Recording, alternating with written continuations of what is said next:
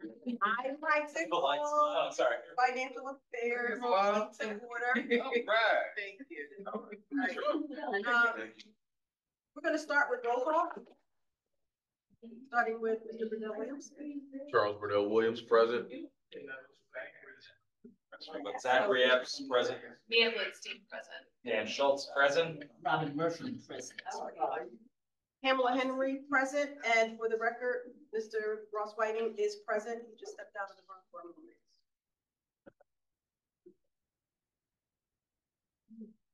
moment. And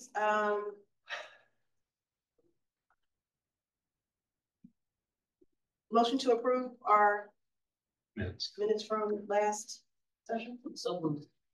Second. I don't know why I blanked out on that. All in favor, say aye. Aye. All right, motion carries.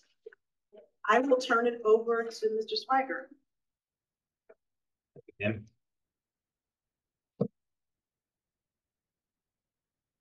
All right, tonight we will discuss the interim financial statements. The most recent interim financial statements we have are 31st. It being on October 1st, I wasn't able to turn around the September 30th interim. After that, we'll discuss our pre-audit year-end financial results, take a look at how last year went from a financial perspective to the general fund. We will take a look at the ACWIN index, as the yesterday was supposed to be the state approval and certification of the ACWIN index, which I'm still waiting to receive. Sorry, spoiler alert. We'll take a look at the timeline for the high school stadium, and we'll take a look at one board action item for next week. All right, so the August 31st, as you know, the August 31st interim financial statements aren't incredibly helpful just because of we're right in the midst of tax collection season, and there's a lot of variation in timing of cash flows, as evidenced in our $9 million increase in cash year over year. That's certainly all driven by just a quicker collection. I don't know if it's indicative of anything at this point. So with that, we'll flip over to the income statement side, the statement of net assets. With this, I also won't spend a lot of time on it, but we're looking at $78 million in revenues, receipts to the end of August 31st versus last year, $69 million. A lot of that is real estate tax driven. And one thing to point out is last year we closed out and spent a lot of the ESSER money, which expired on September 30th as of yesterday. So a lot of that revenue is being paid out to us now. If we scroll back one slide, you can see we have a really large federal revenue receivable balance at the end of the year, and we're starting to collect on it. So some of this money will end up receivables as we move away from cash basis of accounting. On the expenditure side, it looks like we're out of control with regular programming, but in reality, just some connection with the educational affairs meeting. That is the payment for Newsella and the recent ELA curriculum that was purchased. That makes almost the entirety of that $800,000. Those expenditures are actually spread over 6 years. And like I said, we're cash basis at this point. So we just record the expense and we need to make an entry to spread that out. The other thing I wanted to point out was the reduction in summer and alternative school. ESSER ran out, alternative summer programming was reduced. The programming that was the least effective was actually eliminated. So it didn't necessarily impact the goals we were trying to achieve over the summer. Some of the excess spending was cut back. There is a reduction in administrative services of $105,000. That is because last year we spent some money through the strategic plan developing the district website. And those expenditures occurred early in the year before the school year started. And obviously we don't have the same expenditures this year. That was a one-year cost. So that resulted in a reduction of $100,000 administrative services. And looking down at operations and maintenance, we had some additional costs incurred over the summer getting Epic up and running. The mods look fantastic. The mods required some work, particularly on the HVAC side, to get them back and fully functional. Any questions on the statements through August?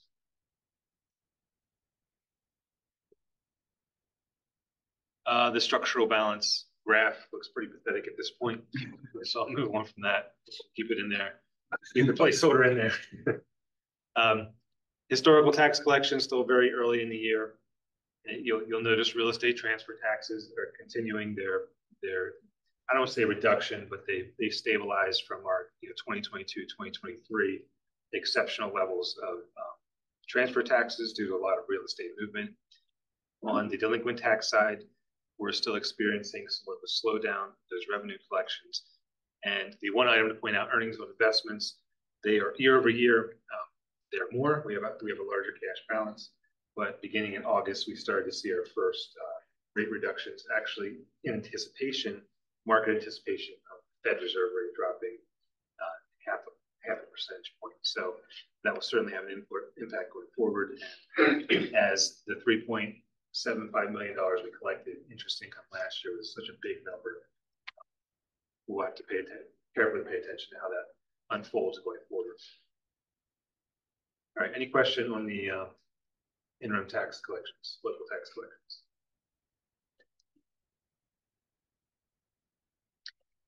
All right, so I thought it would be helpful to present last year's pre-audit rough draft financial results through June 30th, 2024, and provide some historical information if there are any questions or any discussion.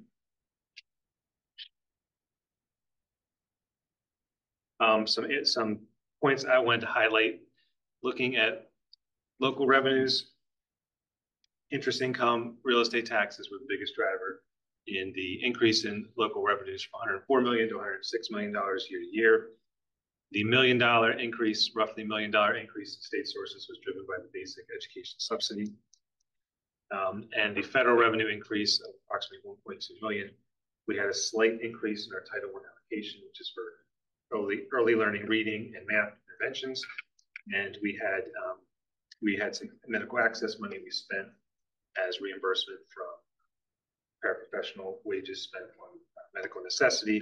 And we had, of course, ESSER money that was spent, a large amount of it was spent last year. So just for reference, we got that increase in Title I money. We hired an additional reading specialist who's splitting time between Myers and Winco. On the expenditure side, one item I think is really worth noting is special education. There was a $2.4 million increase in special education year over year. Approximately $1 million of that salaries and benefits, or additional paraprofessionals required based on the mix of students in the schools, mix of special ed students, the need of special ed students in the schools. We also saw additional spending because we took in $300,000 of access money. We spent that money. That's another $300,000, that $2.5 million, and we had $600,000 of tuitions because some of the special ed students that came into the district we were unable to educate them and place them at outside agencies. So that $2.4 million, the size of that increase was much more than anticipated.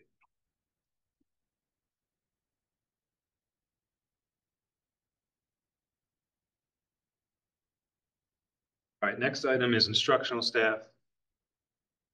Whoops.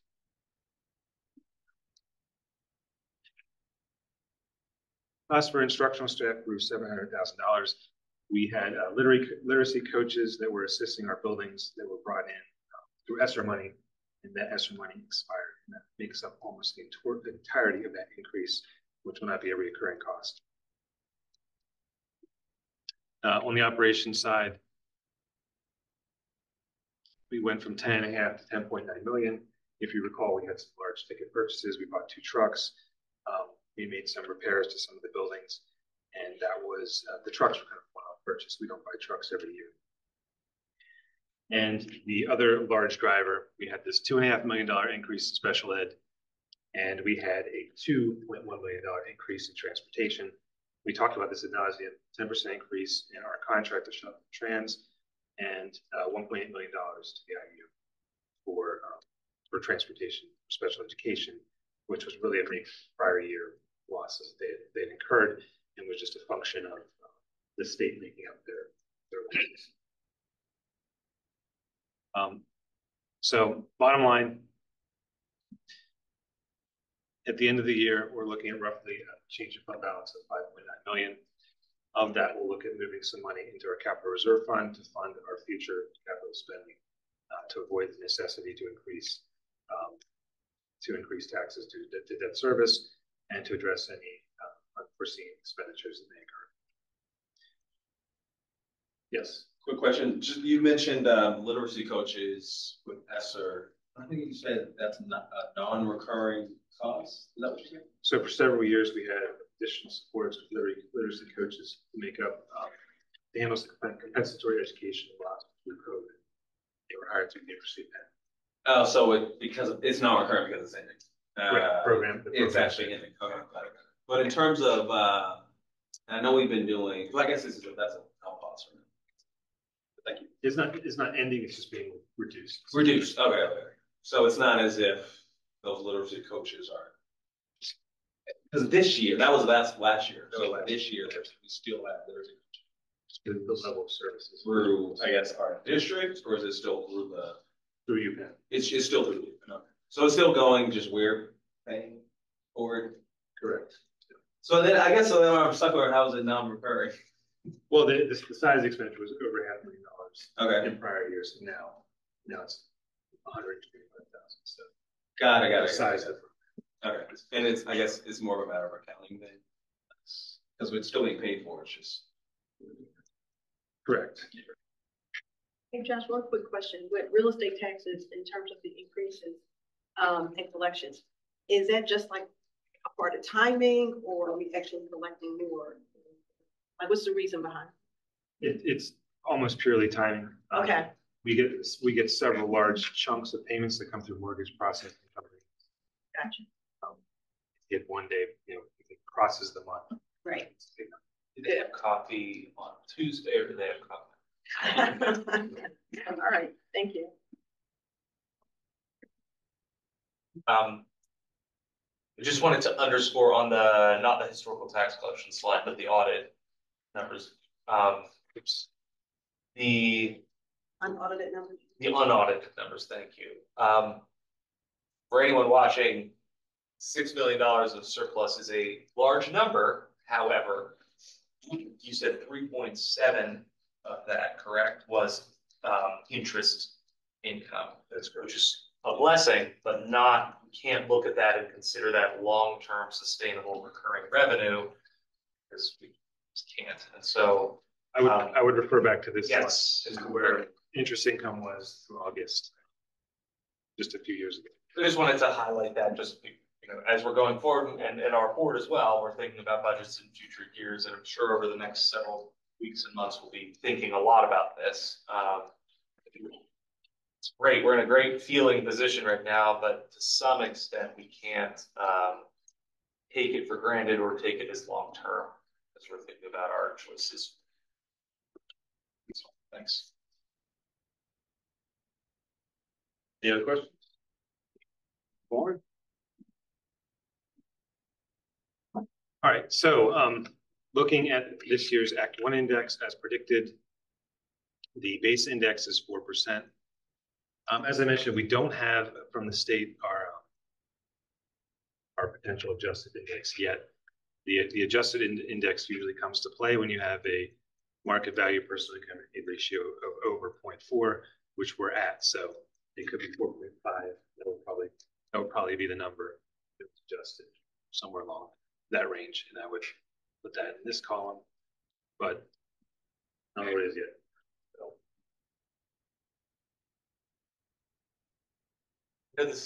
So are we ready for questions on just this? Or because I know this is such a small slide. Sure. I asked one other comment. So the market value personal income aid ratio is a measure of assessed value for a student in the district, and it's a combination of assessed value per student and personal income per student averaged out. So my question is, because the last time we had this was in 2018-19, and it was just 0.003, minuscule amount above. Whereas last year it's a full blown 0.3. 2.3 versus 2. No, sorry, but we were in 2018-19, which triggered moving from 0.3 to 0.6. Yes. We were 0.4003. So we were just 0.003 above that 0.4 cutoff, and that translated to a whole 1/3% adjustment. Is there rhyme or reason to what your adjusted Act 1 index is going to be? Is it linked to the ratio, or is it a human looks at and says it's linked to the ratio? If you're above 0.4, then it becomes an adjusted index, which provides more. And I guess what I mean is the adjusted index, everyone has the same adjusted index, or is it based on what your ratio was the previous year? The higher your ratio, your adjustment to be higher. I don't know the math because I'm just, it's just 0.0003 translated to 0.3. Are we looking at 100%? I'm just joking. All right, but thank you. That makes sense. So, or doesn't make sense actually, but it makes sense as what you've said. It's a cap, so hopefully we don't ever have to. Thank you. So this may be a silly question, but okay, great, thank you. I appreciate that. Sorry, I already asked it. Sometimes I do need a little bit. Okay, so the Act 1 index for this school year is 5.3%. Yes. Whereas, well, first of all, we only went up to 1.1% last year, right? Or was that for 1.46? For this year? I'm saying what? How is the Act 1 index number determined? Like, why is it so high? It's two factors, and they're basically average wage driven. One's a state wage driven number, and the other is the federal wage driven. So it reflects wage. Got it. Okay. Thank you. And I'll just, to make it very, very clear, what the Act 1 index is it's the limit of what we're allowed to raise taxes to. And it's roughly it's, I think, intended to be a rough estimate of what your status quo increase should look like. In terms of inflation.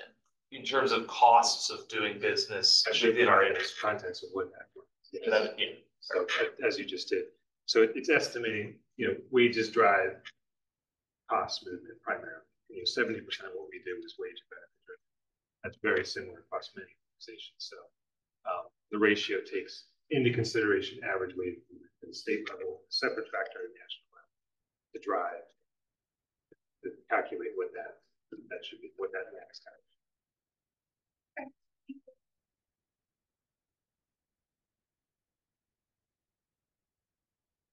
Any other questions?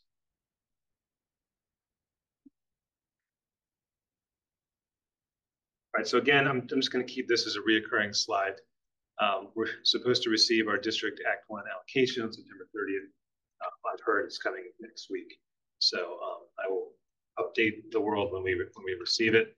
And we will begin compiling our preliminary budget towards the end of November and begin meeting with our directors and putting together this preliminary budget so that by December, we can make a decision about whether we need to raise taxes above the Act 1 index or below, because January 4th is the deadline for adoption. We don't have a meeting until after.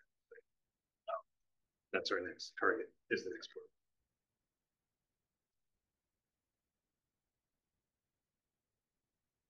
All right. Wishing this the target is the next board, maybe talking about October? December. December. Okay, I got you. That board. Okay, that board, yes. All right, this looks perfectly clear on my screen, but it's a little blurry. So looking at just a quick chart of the projected timeline for the Cheltenham Scholarship Project. We met with coaches, we met with directors way back in the summer of 2023. That input was used for architects and engineers to begin to design said project.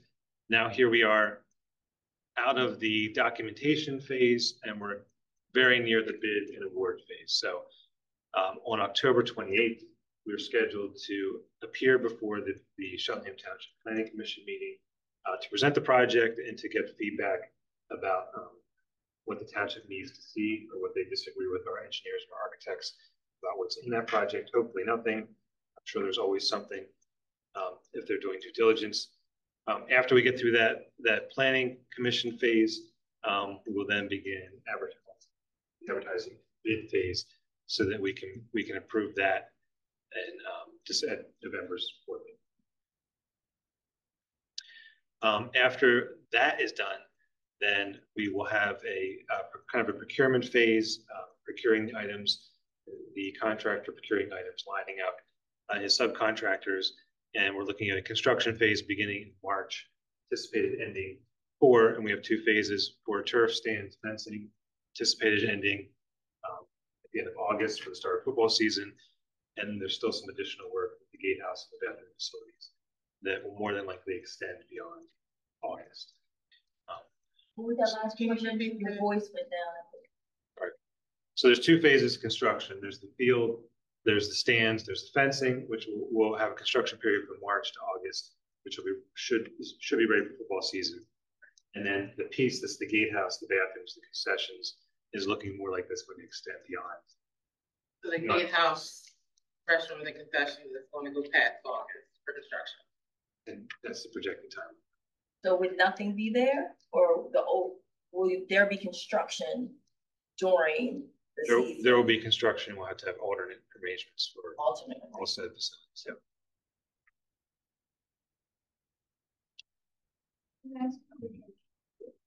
Graduation, Yes. where will that be held? As a parent of a senior. We have an alternative site, which will Review be it. Just wondering what I'm envisioning. Anyways, I'll be there. I'll be there. I'll Climate control. yeah, Not a bad idea. very close to where we're currently.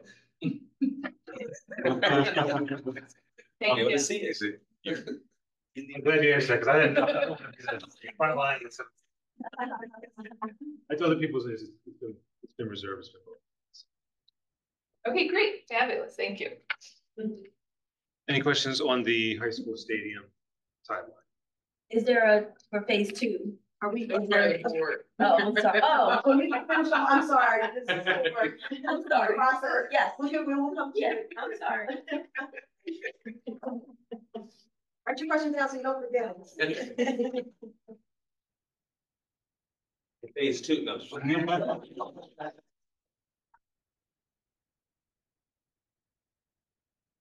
All right, the next item on the list is board action items. We have to purchase.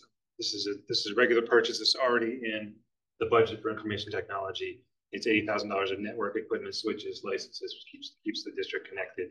$80,000 is actually the piece we pay. That's 30% of the entire cost. Most of it's funded through an E-rated program, if you're familiar with that, which is a grant for connectivity. And is that upfront or is that another multi-year charge?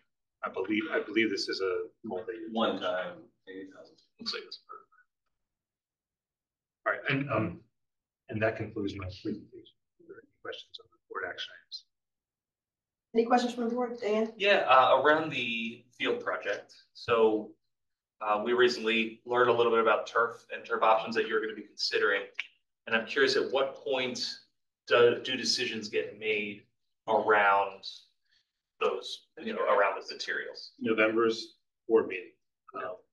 So that is when we will have a price, assuming the price is okay. We will have a more detailed timeline based on this project. Hopefully an expedited timeline on certain parts of it.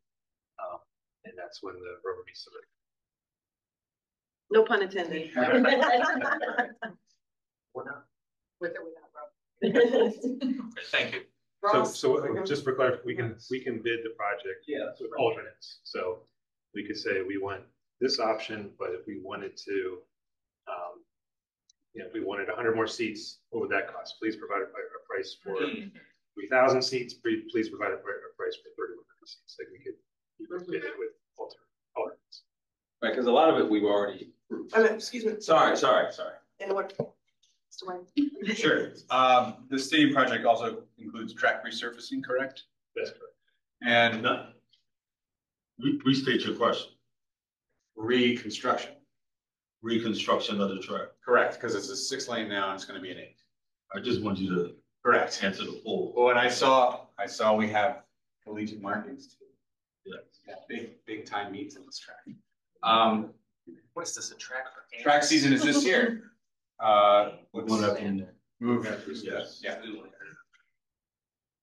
Mr. Epps? Thanks. Wanted to go back to sorry to cut off, but the approval process, because part of it we've already approved. And I think once we come back in November, we're not necessarily approving like options. So the scope has been approved. So maybe a better example would have been, are we building bleachers out of aluminum, or are we building material types? So we're not changing scope, we're changing. Yeah, and PERF was included in that scope. So yeah, we've approved, we're going forward with this. We're not gonna be deciding on like which options of turf or things like that we're gonna move forward. We're kind of beginning. So then what are we actually deciding on? You would be. Oh, we are? That's Yeah. not a part of the bid okay. Well, we have to make recommendations based on the conversation that we even had this evening. For the consideration of the board with the materials that we would be using. For instance, they presented a completely different option that none of us were aware of until tonight. The Cadillac? Well, it is, but is it? But- When you, Yeah, and so we weigh the those are the cost. type of Right. things that we would have to unpack with you guys, just as a. Yeah, so then in November, we would be deciding on that final package, who's gonna do it and the actual process for moving. Well, those were. That would be information the about approval that. piece. In November. In November, yeah. We will make a recommendation. We don't know the price until somebody writes down, this is what I can do. Yeah. And through that process, we'll learn, this is the option, this is the material. Right. Kind of Yeah. similar to how options were listed for feasibility study. Yep, Yes. yep. Mhm. That makes sense. I want, just for clarity, so we know, because again, part of it we've already decided on. And then what exactly do we decide on November? Any other questions from the board? All right, I'm gonna move to the community. Now, Glenside, so for phase 2, is there an estimated time of completion? So phase 1 was March to August. So phase 2 is from March to Phase two being the concession stand, the bathroom. also gonna start in March. Just not sure when the end is. Don't know. So there's a lot of plumbing fixtures that have to be installed. It's a much more complicated project.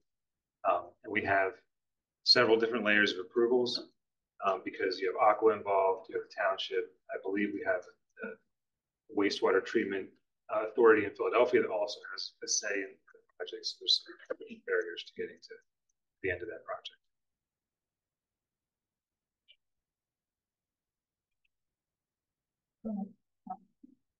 Karen Knox, Elkins Park, on phase 2. So we begin football season and we don't have up and running restrooms and a concession stand. You did say there would be some We'll make temporary. alternative facilities Okay, available. thank you. And then for the track season, spring track season, I would assume that Coach Doc and Coach Broom already know they're going to be displaced. Yes, Okay. that has been communicated. On the track. And then so March to August, if everything goes well, and will there be updates on the project? Like how often will we receive an update? If it's going to be delayed past August, how far in advance? I know this is unforeseen things, but just for a plan, like, okay, we're planning from March to August. How often will we receive an update on Every facilities meeting. every facility's made? Yes, ma'am. That'll be a standing item from here until closure of the project. Okay. We currently meet every 2 weeks with the engineers, and when the project is bid, then we'll start meeting with the contractors well every 2 weeks or every week if necessary, and we'll get frequent updates. But in terms of you guys, we'll be doing just finance and You don't want to show up at that meeting? Information for you. Are we still open to, sponsorship Yes, to have this project? yes, we need to meet. Yeah, The Okay. time is now. Okay. I'm being very honest. I was thinking about that when I was over there. We're actually working on flyer and material. I could go into my program book. I didn't print yet, so got that. Well, if we had it done tomorrow, Yeah, I can put it in. I didn't print yet, so if you can get it to me by tomorrow, I can go into the program book. That'd be great. Any other questions from the community? I did. So the November board meeting, where you're gonna discuss the options, is that the facilities meeting, the legislative meeting? the legislative. And what meeting was it when you learned about all the different terms? That facilities meeting? It was an In information first city, meeting today. Oh, information meeting today. Gotcha. Be clear that there wasn't deliberation, it was a transfer of information from Right. all stuff. I mean, I didn't even know there was so many different. It's just a private meeting, but that was for the board. Yeah. Any other questions? A motion to adjourn? So move. Second. Please. All in favor? Aye. Motion carries, meeting is adjourned.